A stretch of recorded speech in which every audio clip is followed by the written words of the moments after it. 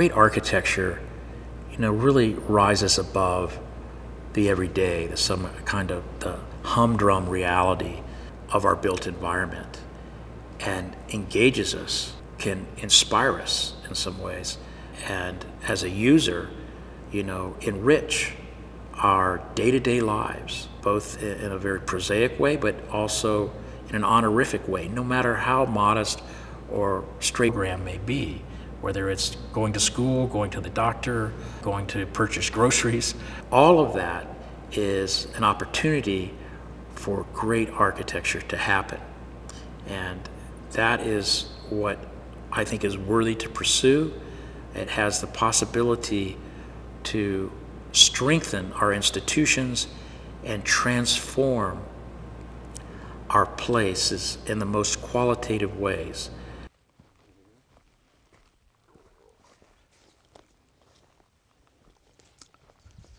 So we're here at one of my favorite barns. I really love these structures. They are structures of a singular purpose, but in many ways are very flexible. The barn, for me, is a singular figure that you find in the landscape. And this is a landscape where there's more space than form. And so the power and the simplicity of the form is felt in its relationship to the horizon and how it meets the ground and how it meets the sky. And for us, this is a great place to begin in thinking about the vernacular architecture of our place. Brian McKay Lyons said that, the vernacular is what you do when you can't afford to get it wrong. So the directness and simplicity here are really evident in the way in which the barn is built. So as you can see, the stone base, that stone came from the field. And then the timber comes from the forest itself, the oak typically. In this case, this is a gable barn, so, it is very simple, like so. Just a simple gable. But there are other types of barns here in the Ozarks where you get what we call the gambrel, round top barn here, little barrel vault. What we like to do in an effort to connect with our place, we'll often take a fragment of this barn and kind of cut it, represent it in a way. So we might take, say, this part right here, how we can make a familiar form come to life in a more contemporary way. So I could take this piece here and pull it over to here.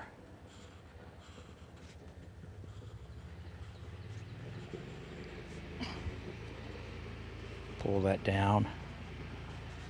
And I might just totally reprogram it and drop in some new windows and such, and I might totally make a very interesting structure for a new program. Who knows what this could be? A house. It could be it could be part of a medical clinic or whatever. Who knows, right? But the point being is it's now familiar, but in a stranger way, and it kind of connects to a larger discourse, universal discussion about architecture. So it's both local and global, which for us equal global. And so what we're always trying to do is to find that productive tension between where we already are, in this case, or here in the Ozarks, and to that larger, more universal discussion about architecture in general.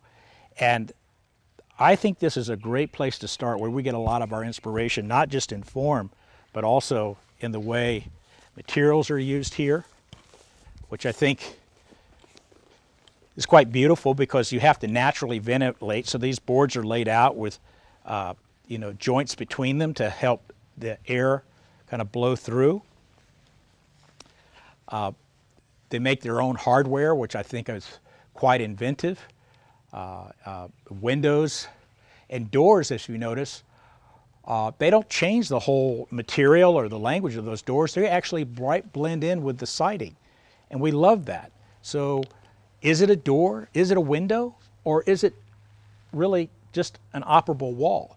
So those are the kinds of things that we can learn just from studying the vernacular typologies of our place. So we're here in Gentry, Arkansas. This is literally our first public building. We were asked by the library board if we could take an old mercantile building, a 100-year-old hardware store, and turn it into a public library and a community room.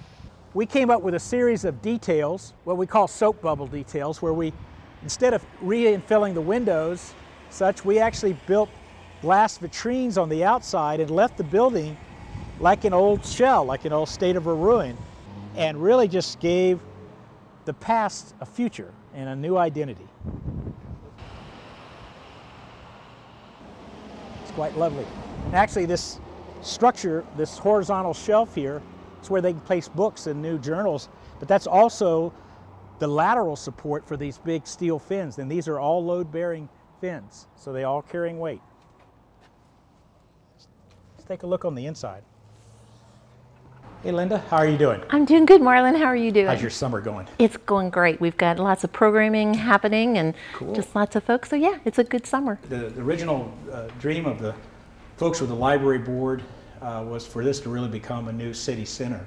And rather than building it out on the interstate or the highway, let it be a seed project for the downtown, for the Main Street. When we first started this project in 2000, there were 300 library card holders. 2008, the last time I checked, there were over 2,300 library card holders in a town of 2,500. It's gone up. We're over 3,000. And I just saw the population sign when I came up. You're at about 3,600 now. Yeah. So the town has grown, and so has the membership at the libraries. So, and you'll see, it's a whole project about providing the past for the future, but having the old and new read together. So the old is read in a different way, and the new is understood via the old. And photo from the original hardware store, and you can see these big round columns here, the old pressed tin ceiling, and these were really failing, foundations were. So we remade all of those in these very contemporary, I call them these crosshair columns, and then we wrapped the columns with books.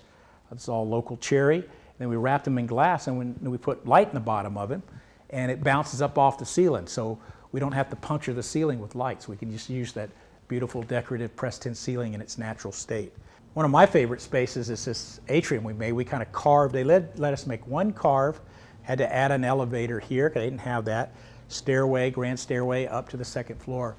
And then there was an old skylight hole right here, and rather than just close it up, we decided we'd just build a new skylight, but a different one, a vertical skylight. So this hole here, this existing hole, there's the top of it, and then we brought the glass down on 3 sides. So that part is solid. The new kind of inserting itself in the old and together, becoming something completely different, something that really made for the 21st century. And we put in this nice stairway. Again, replaced all the old heart pine with new heart pine, but kept all the original. So about 90% of this is the original heart pine hardwood floor. There's that nice connection between the first floor and the second floor. Really lovely skylight. I think it's one of the best skylights we've ever done. I love the old history room. There's all kind of activities that go here. I love this, one of my favorite details, where you just put the glass out here and you got your brick, and just like it was in its old state, old ruined state. So really quite nice.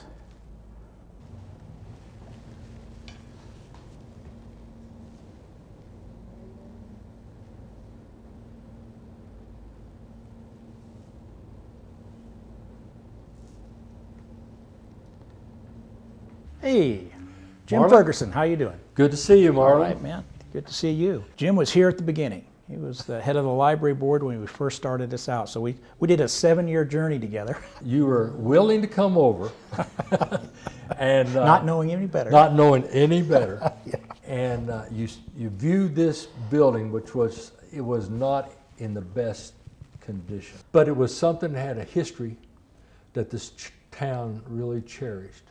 And you took that vision, your vision, you put it together, and you You presented a model to our community that they just fell in love with it. But that sold it, and our community got behind it, and we have this product today that everyone is proud of. So we're here in Springdale, Arkansas at St. Nicholas Antiochian Orthodox Christian Church, project that certainly is a place-based approach to how one might make a church out of what was a metal garage building. It's really an incredible transformation, as you'll see, both in terms of form and space. Hey, Father Morning. John, how you doing? Come in. Good to see you. Wow, I always love coming here. It's so beautiful. Well, quite a journey together to make this happen. Like I say, it's hard to imagine that this used to be a metal garage shed that we just added 10 feet here to create a narthex and an office for you upstairs, and then a wonderful tower that we'll see, and just really set up the whole transition to the sanctuary, and then of course your fellowship hall that we'll see here in a moment too, I guess. Marlon, I really like the way you made the ceiling come down like this, yes. because when you come in, a person realizes that they have to be squeezed into a new birth, and the symbolism is beautiful. To enter into the kingdom of heaven, a person needs to experience getting out of the box and being squeezed, and this symbolizes that. Yeah, no, that there was thought about that, about how we arrive at a human scale. Tower bathed in the blood of Christ. You bet. Yeah. That Sangre de Cristo is so important to us. And originally we had intended the red light to shine through from our red window. Right. In the morning, the sun would come through, and the red glass turned out to be so red that it wouldn't shine through. And so no problem, we just painted the whole tower red. Yes. And then our hope was when we leave church, the sun was shining down through the crystal clear glass, and you left clean as the driven snow in New York. All of the sections of the spaces to be based on ancient Greek proportioning and the golden mean, Right. and all of that. So that even though this is a very modest, prosaic metal shed, in a sense, it's been repurposed with new proportions, which proportions don't cost anything. Scale and proportion are relatively free. And it worked out really, really well. It's very important for the Orthodox Christians to have a beautiful facility to worship in. And the old Russian proverb was that beauty will save the world. And so there's something about special beauty that draws a man to God. Yes. And so if it's pretty, it's like love. We like it, and we can't really define it, same way with beauty, but we know when it's beautiful. And so this has been beautiful enough. It has helped people pray and get closer to God. We tried to listen to you very carefully, because of course, that's what we try to do, is listen carefully and then act boldly. So that's what we try to do. And really simple things like cutting a hole in the old building to get some morning light in, because we knew services often happen Sunday morning, and you being backlit by the heavenly light from the east, I think was really important, and seems to work. And then as the sun begins to set over in the west, the light streams through the blue glass and really lights all of the saints here. And it was a good idea to make a dome here, because we like the natural voice, and this really carries the choir, it carries the congregational singing, and I don't have to shout. But there were some other things that you asked for too, which was, to be able, in certain times of the year, to be able to allow for the sanctuary to expand. We can just do this. Oh, that's cool. Yeah. Here we go. This opens up, and you can put chairs and so forth here, but this opens right into the fellowship hall. You can even see the original structure of the old metal building up here, where the classroom loft is. All right, so we're kind of moving through the narthex right now and kind of head over to the fellowship hall. This is where everybody cooks and socializes and has fellowship after service. Hey, Jeremy. Hey, Marlon. Good to see you. Good to see you, man. This is Jeremy Lowry. Jeremy and his father, they built this church, and it's a kind of a heroic thing that they did. I think in the beginning you were hesitant to do a remodel, but it seems to have really turned into a rebirth of the same structure. Yeah, you were right. Our hearts kind of sank a little bit when we were first told we had to keep the existing building, but it kind of all. I think there's a picture of that in here. Yeah, absolutely. Oh yeah, here it is. Yeah. This is, well, first of all, it's great. It was such an agricultural setting here, but this was the old shed right there that was, like I say, is still here. When we just added onto the front of it and then reproportioned the whole thing, both outside and inside. So what I really love about this project is that we were able to do this whole transformation of this building for $100 a square foot. Very little. In fact, when it won the 2013 AIA National Honor Award, it is the least expensive building to ever win an AIA National Honor Award. And so what that has done is really kind of underscored what we've been doing all along out here for the last nearly 30 years, which is trying to demonstrate that architecture can happen anywhere, at any scale, at any budget, and for anyone. And I think another aspect of this is that we presented this small building to the World Architecture Festival in Barcelona, Spain back in 2011 in the civic and community category. And to our great surprise, this modest building was selected as the world's best civic and community building for 2011. So it really demonstrates that there is truly great within the small, and that every project, no matter how modest, deserves to be architecture in the highest sense of the word.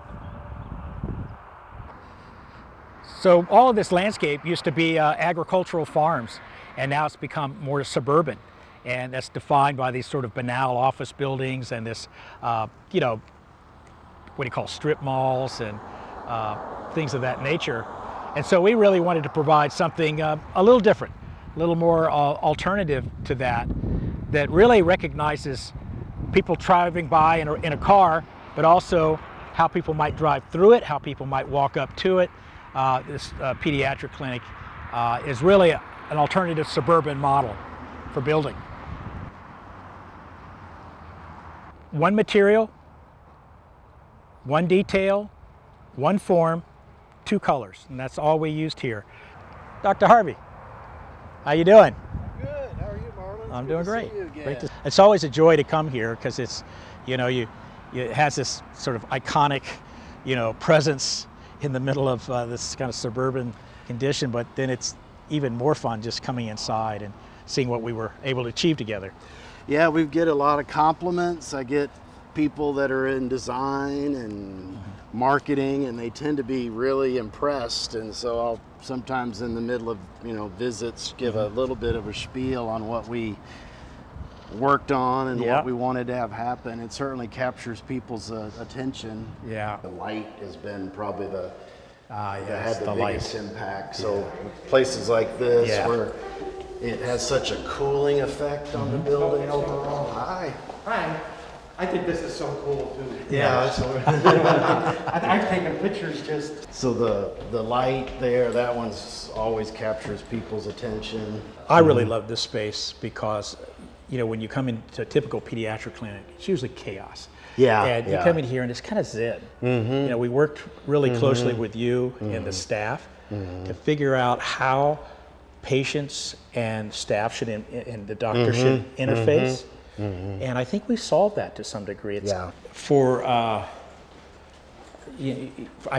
heard this, but you can confirm it, that it's a lot less stressful than it used to be to work at your office. Yeah, the spaces are opened up enough, the height of the ceiling and then just all the light and glass really does make a difference. And so I think the ceiling heights made a huge difference.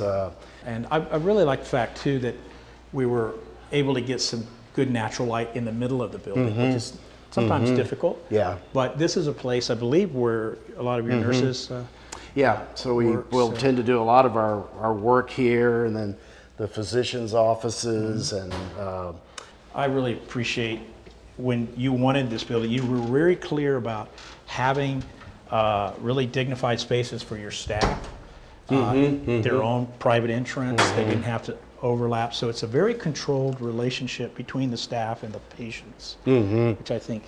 And it has seemed like the layout has really helped with just the cooling. It doesn't seem like it's just, it doesn't get hot. Well, and we have, you know, I believe we've looked at your energy bills, and they're kind of way down for a building this size. I think part of that is the whole south elevation is more of a surface than a lot of windows. We get the light from above and the skylights.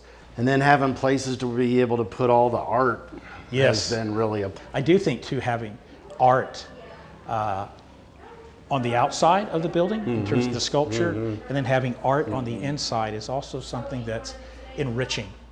Like that's my mom. She is that your mom? Donated that to the fund. Fantastic. That's a beautiful painting. We were wondering who... But just this nice simple loop. Yeah, is it? right. Yeah. It's just very... And there's enough change even in the lighting that you feel like you've kind of, I don't know, been in more than one place. So it tends to kind of, I think, make people feel at ease. The patients have certainly expressed that they feel comfortable, and it's professional, and it's clean. You know, this was a true collaboration. We learned a lot. Yeah. And hopefully y'all learned some. I enjoyed it a lot, and neither of us could have made this without that collaborative, participatory effort. So win-win. It was. It was a lot. It was a very enjoyable experience. So like I was saying, as you drive by or you walk by, the building changes from the red to the gray. It has a whole different personality. So it's, in some ways, it's like a billboard, a beautiful abstract billboard in this suburban context. And it really has defined itself as just another way to build in these different contexts. But the idea is to use abstraction, the reduction of material and form and details, to create another way of making architecture in the suburban context. So we've really had the privilege and opportunity to work on, I think, a really great project the last several years, 2-3 years, called the FAY Design School. And it's an applied learning school with 3 signature programs. And I love seeing this right here. The great elevation really explains what we're doing with the roof. Pitching and rolling of the roof kind of gives a nice scale, different scale to the rooms on the inside, classrooms or the admin. Here's one of the first of our dog trots. Nice breezeway. Great place to be. I always try to connect you with the sky. That's a good thing. You know, if I'm on the ground, I love looking up at the sky too. I don't know. These dog trots are great because they generate breezes. They provide an outdoor classroom. They really act as thresholds that sort of move north-south or south-north out into this main campus. So it's pretty exciting. Hey, Clayton. Hey, Marlon. How you doing, man? Good. Good to see you. How's everything going? Going great. Right. At the hallway, the classrooms, because it's such a wonderful sequence. Yeah, we need to do that. I forgot about that. But I love the fact that we made the decision on the plywood, don't you? I do. Just straightforward, everyday material that works well with these polished concrete floors. Well, and it's such long buildings. Inflected them and bent them so that it kind of break the scale down. Get you some nice light in these corridors. Well, I remember, you know, when we were thinking about how to translate program into space, one of the sort of mantras was pathways and light. Pathways and light, that's right. Pathways on the outside, pathways on the inside. Running parallel, crisscrossing. Yeah. I love the clear story on this hallway. Yeah, I think that's the big surprise. You look at these classroom buildings and they look horizontal and low, and then you come inside and they're vertical. You're like, wow, kind of monumental. I think that had a lot to do with just being concerned about daylight in the middle of the building. So using that roof to kind of popping it up, get some daylight in. All right. All right. Cheers. Yeah, okay. I love our classrooms because they're all different in their own way. Lots of natural light. Yeah, I just love this relationship, and all these labs have direct access to the outdoors here, with little places to sit, think, reflect.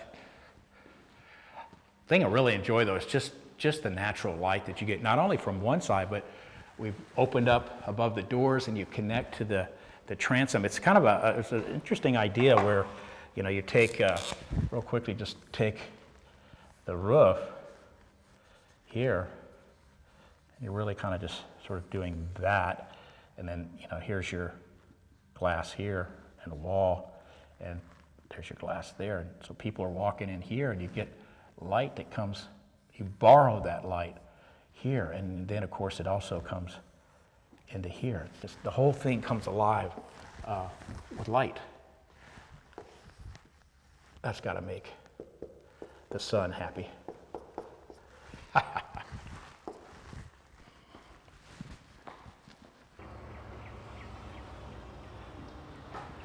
Wow. Yeah, there's nothing more fun than a construction site. So we're building a campus from the ground up. This used to be the old county fairgrounds. So this building here, what we call Reels, is complete and occupied, and we have the home building over there. And then across the way here is what we call the Wheels building. And it's about I'd say about a month and a half away from being finished. We really thought a lot about the color of this facade. This is a custom color. It's a green gold metallic flake that we matched to a '67 green gold Mustang, as well as to these grasses. So we knew what grasses Andrew Pogon was going to plant, and it's really fantastic. I mean, you start to kind of pick some of these different types of plant material, and we spent tons of time just kind of looking at how those would work together with the building. So there's a kind of relationship between what is nature-made on the campus and what is more culture-made or man-made.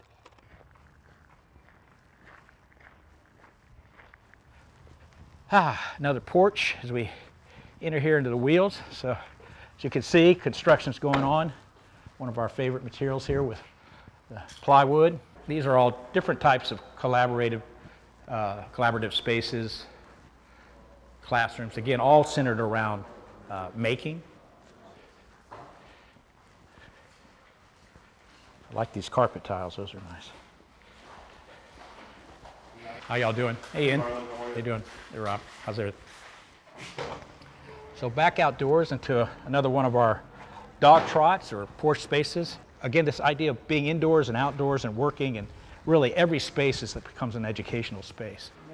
Here, students learn how to work on bike. And then certain times of the week or the weekend, these big glass doors, they roll up.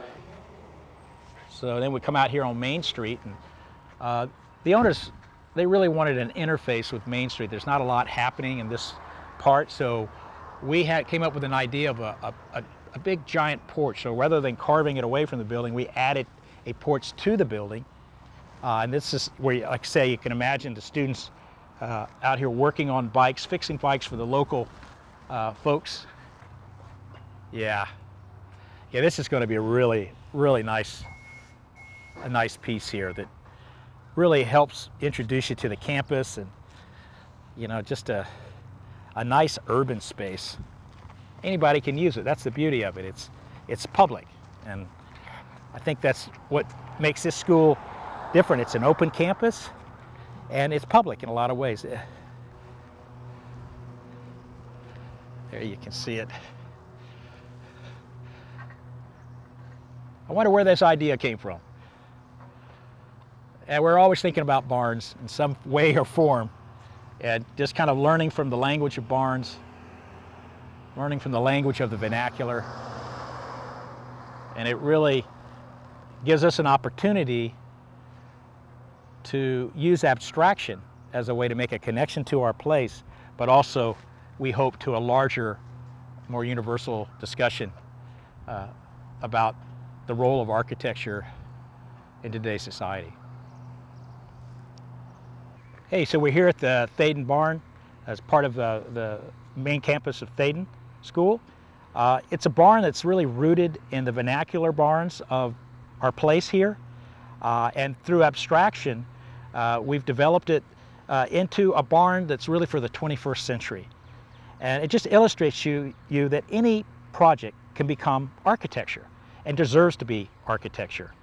And further, it demonstrates that architecture can happen anywhere, at any scale, at any budget, and for anyone.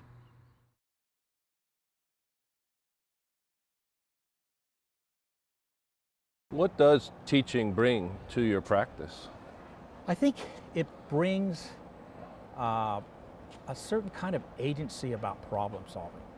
You know, that I can walk in, and if I'm working on a project, I know there is more than one way to solve this problem.